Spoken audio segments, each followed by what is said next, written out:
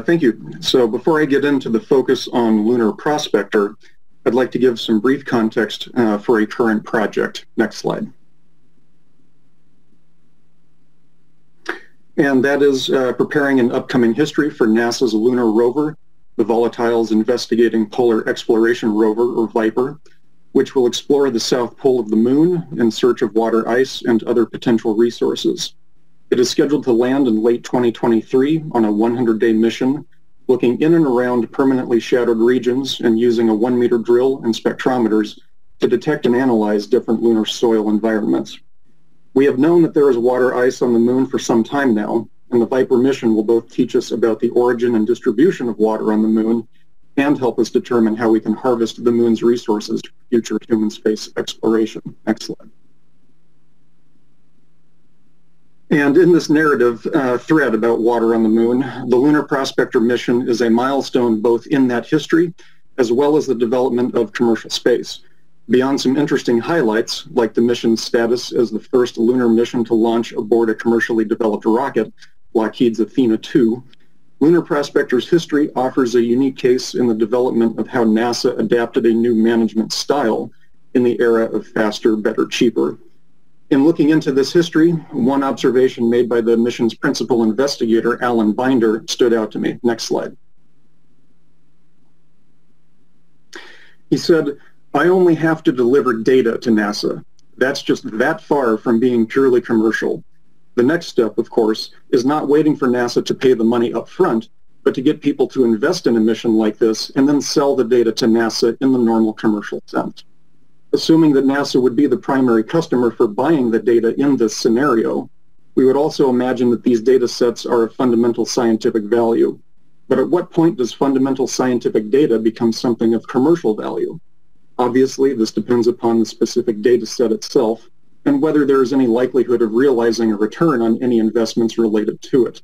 My focus here, though, is not on economics, but on understanding the context for Lunar Prospector, with attention paid toward the role of data in NASA missions, and how both the data sets and the lessons learned from a mission can inform our future endeavors. Next slide. And so with that in mind, I'll give a brief mission overview, including its development before becoming a NASA mission, its connection to faster, better, cheaper, the lessons learned, both official and unofficial, and finally return to this question about data and specifically mapping as an end product and what implications are connected to that. Next slide. So first, the mission overview. Next slide. $63 million for Lunar Prospector, total. And that includes the launch, which was just over $20 million of that total cost. Adjusting $1998 to present day, this is just over $100 million. Even that adjusted $100 million figure is still, by far, the least costly of any other Discovery class mission. Next slide. The design was straightforward. It was spin stabilized, and there was nothing particularly novel about the instrument suite that it carried.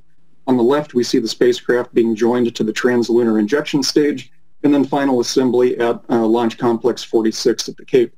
Launch Complex 46 had also just opened for commercial activity in 1997, 4 years after the Navy had begun sharing the complex with the state of Florida.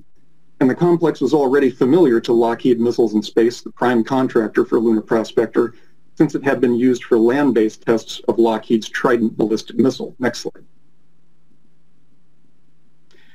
And at 9:28 p.m. local time on January 6, 1998, Lunar Prospector successfully launched and later began its moon mapping mission. That instrument suite that I mentioned, next slide, included a gamma-ray spectrometer to measure elemental abundances on the lunar surface. The alpha particle spectrometer detected radon outgassing events and was intended to look for tectonic activity. The electron reflectometer, in conjunction with the magnetometer, located and measured the strength of weak localized magnetic fields. And the neutron spectrometer, pictured here, was the key instrument that detected signatures of what could be water ice. Note that there were no cameras on board. Next slide. But no cameras does not mean that there wasn't compelling imagery that resulted. The imagery was in the form of maps that were constructed from the data. Next slide. And here is perhaps the most compelling set of maps that resulted. We're looking at the north and south poles of the moon, and the dark and blue, purple, and the dark blue and purple regions indicate neutron emissions that are consistent with hydrogen-rich deposits. Those signatures are the possible indications of water ice or hydrated minerals. Next slide. And that made the cover of Science in the September 1998 issue that was devoted to the mission. The suggestion of water ice was strong enough for NASA and the team to make claims in the media that water ice had indeed been found. Next slide. So this rehashes the main highlights. At the end of its mission, Lunar Prospector was intentionally impacted into the moon to see if ground and space-based observations of the resulting plume could provide more definitive evidence for water. It did not.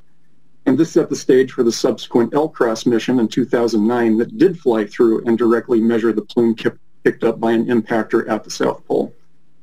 And while that provided the most definitive evidence for water up to that point, it still leaves open the outstanding question about how water ice is distributed in the polar regions. Viper will begin to answer that question.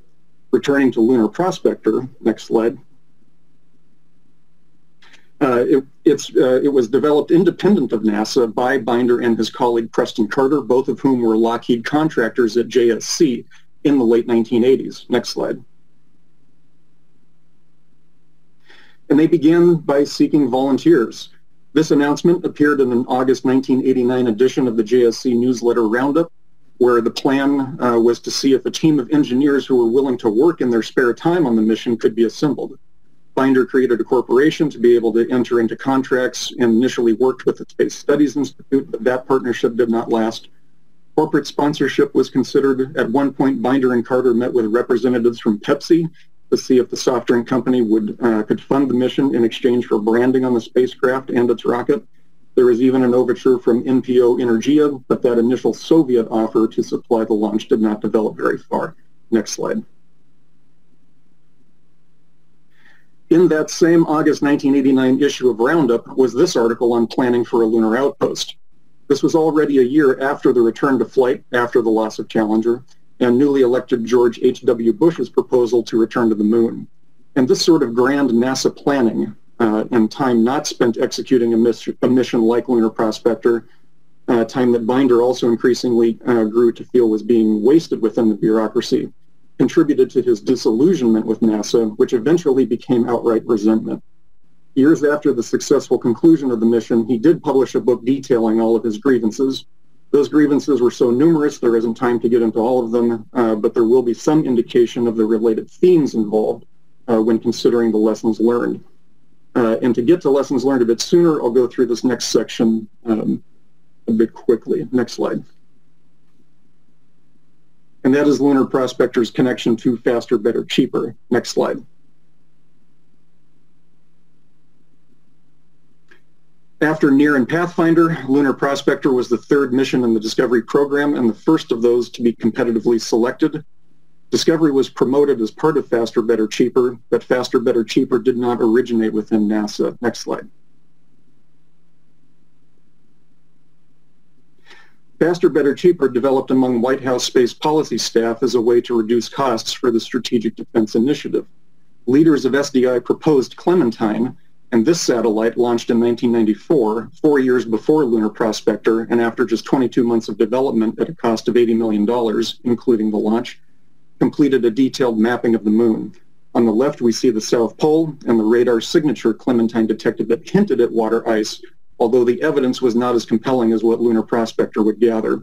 But that discovery hadn't been the point. Next slide.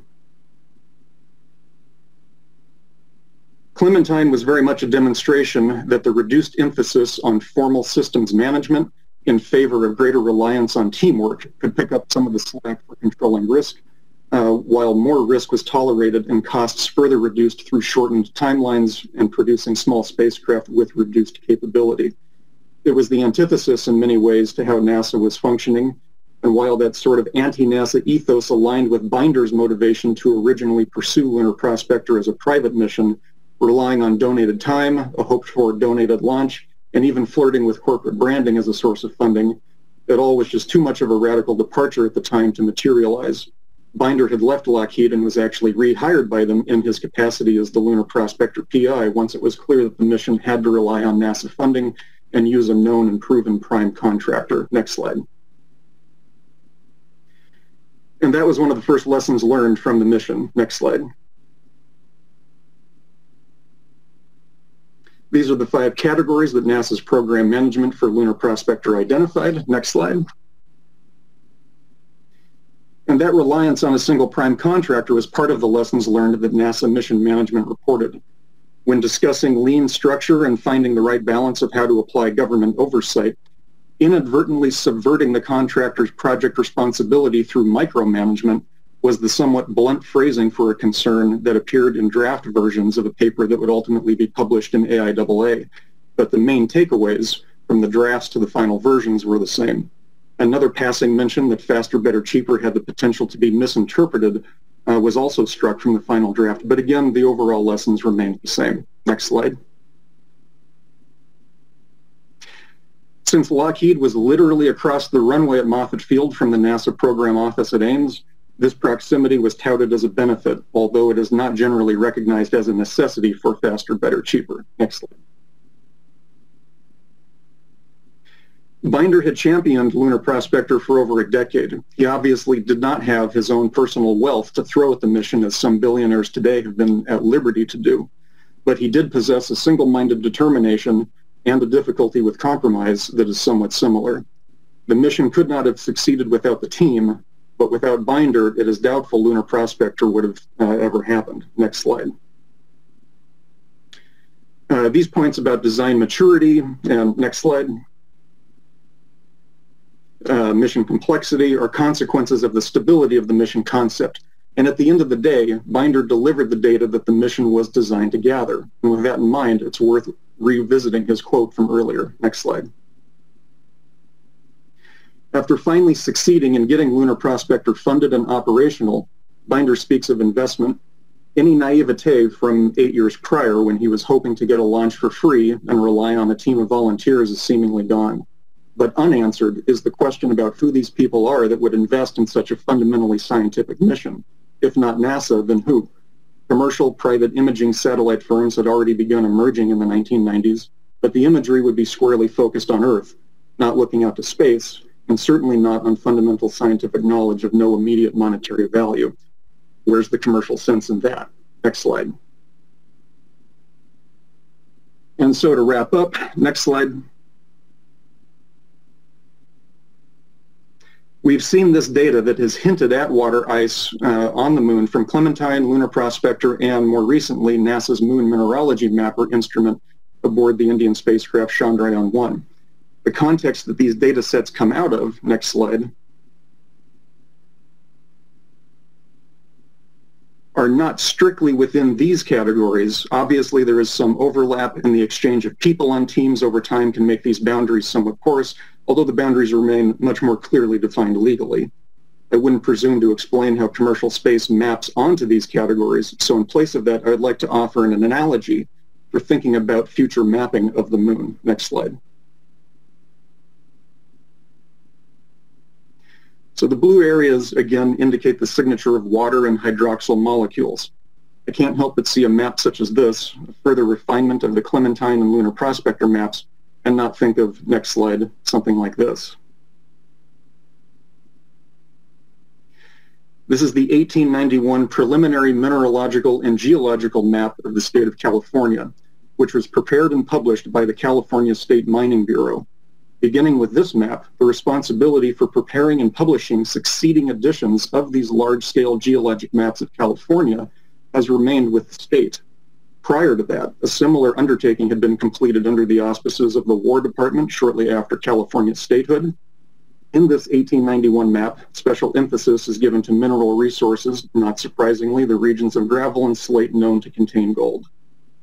In drawing this comparison to the moon, it's clear that coordinated and sophisticated mapping of the moon is preceding any extraction of resources, rather than occurring decades after it was already underway, as in the case of the gold rush.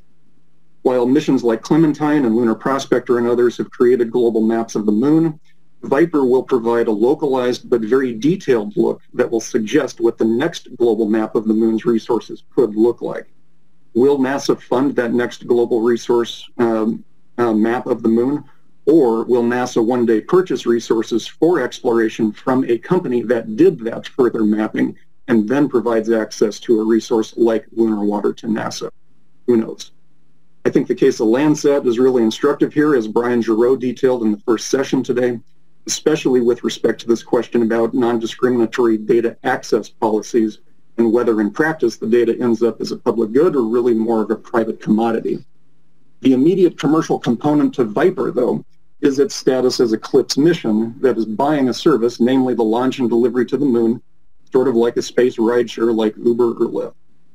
To wrap this up with one more connection to Lunar Prospector's history, I think Alan Binder's initial belief that donations could fund a lunar mission are much more possible today. The crowdsourcing platforms exist, and beyond donations for purely scientific missions, the possibility of having many small investors fund a mission for profit could change the current landscape of commercial space, however we define commercial space.